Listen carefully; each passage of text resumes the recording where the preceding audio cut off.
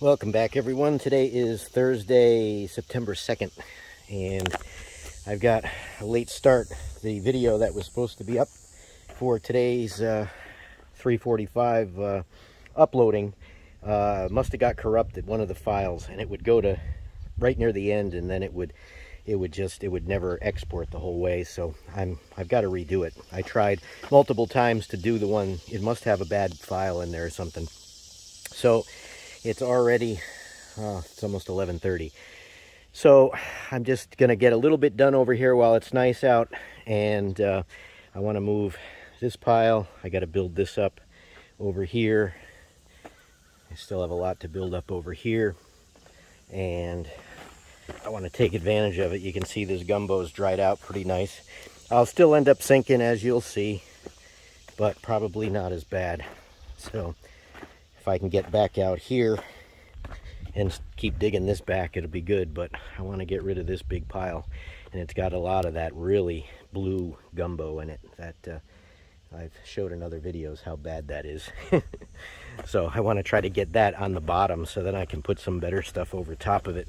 So every time it rains, once this is finished, we won't be in the muck. So, all right, I'm going to get to it. I don't even know where I'm going to start, but probably right here. And look how nice that flag is shining there in the sun.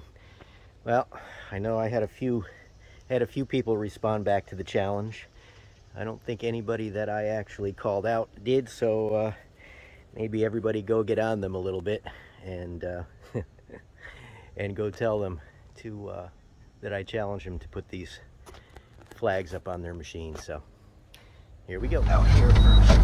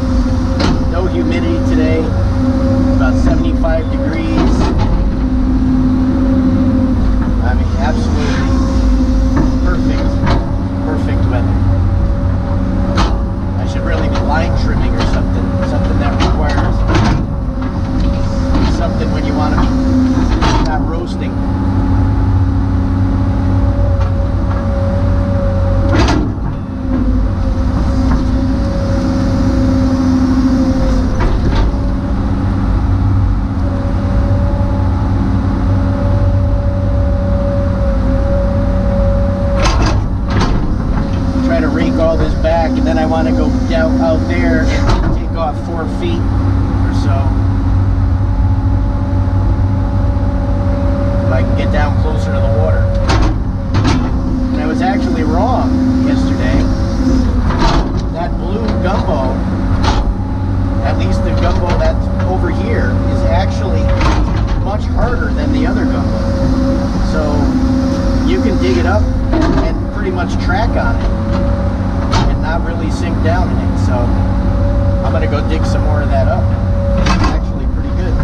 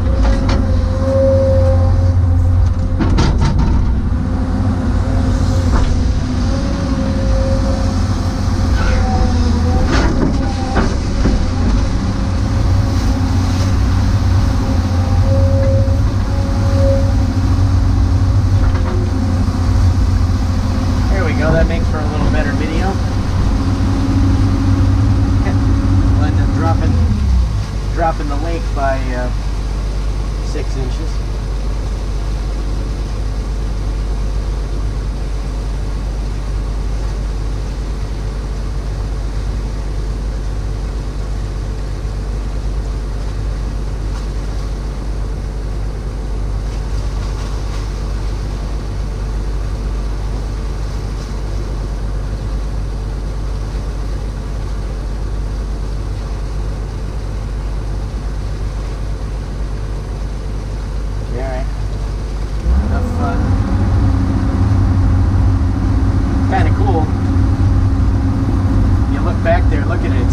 Making a complete vortex there.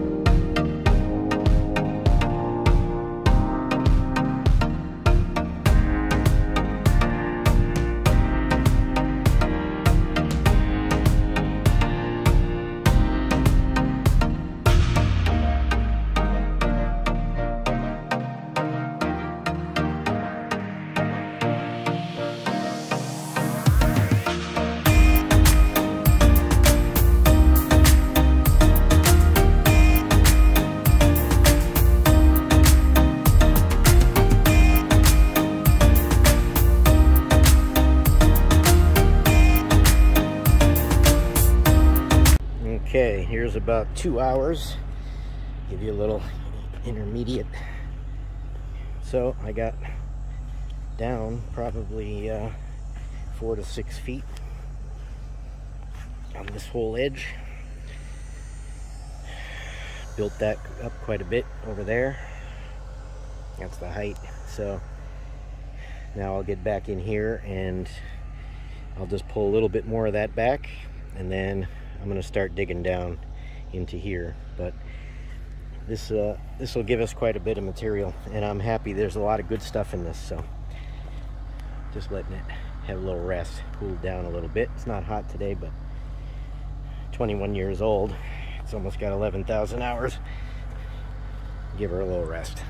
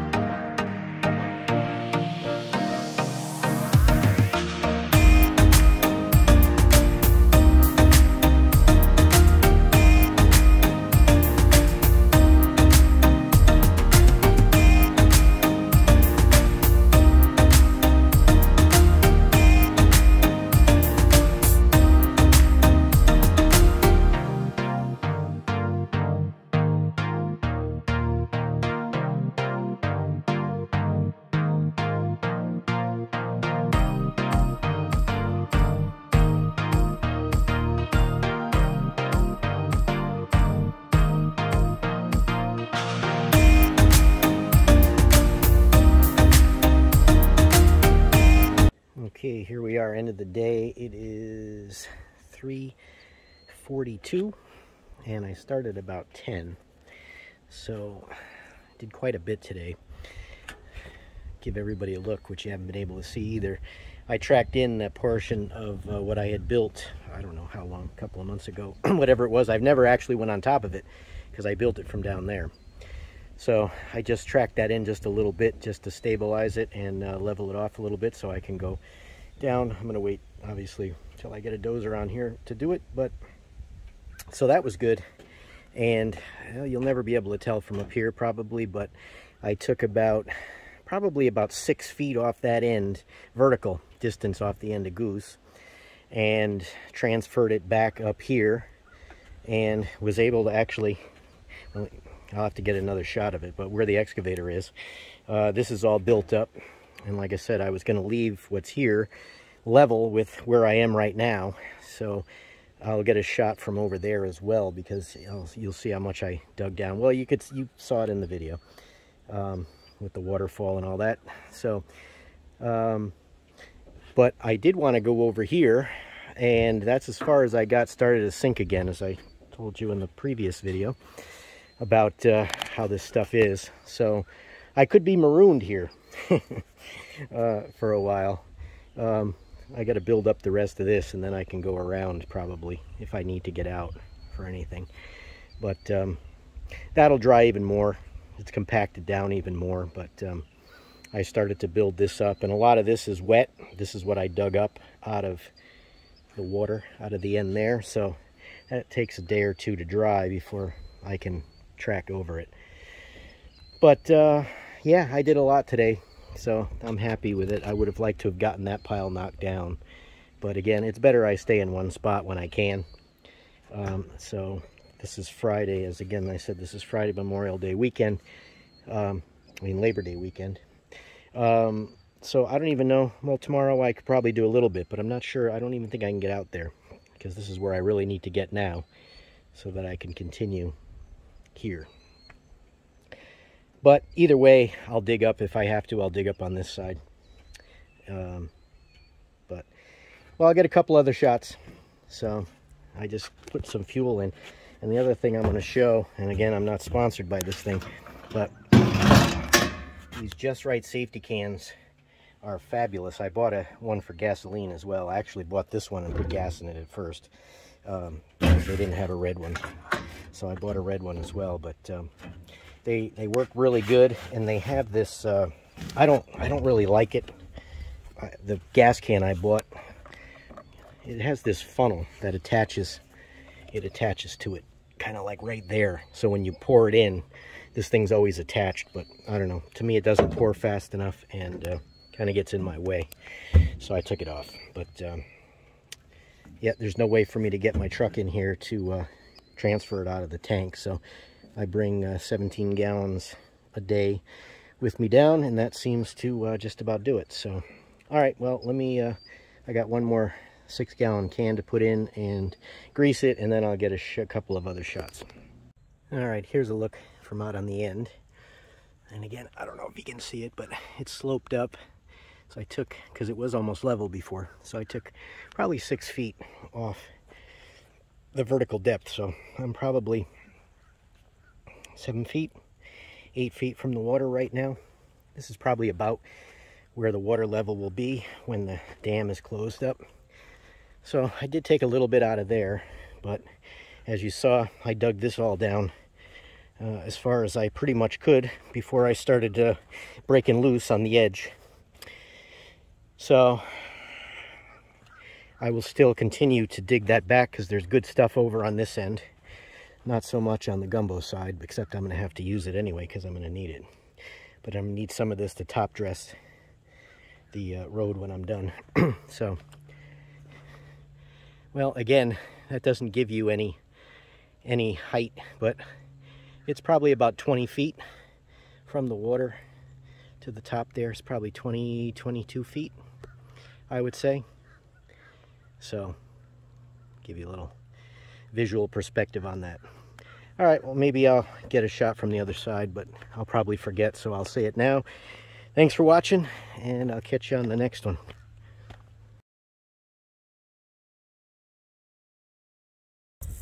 Okay, well, I didn't forget. Well, I almost did forget, but as I walked back from the shop, I remembered I didn't make this film. So here you go, little look. I guess that gives a perspective of how big the excavator actually is. But you can see how close to the water we are now down there. And that's where I've got to get to. Well, no, that's wrong. I need to get to over there. But right now, I need to get to over there. This is the part where all that gumbo is bad. That's where I was starting to sink. And it's not as bad as when I got stuck over here. If you haven't watched that video, watch that one back about a year and a half ago. But anyway, you still I can't work efficiently that way. So, but I thought this would give a better perspective for it. So there we go. So hope everybody has a good Labor Day weekend.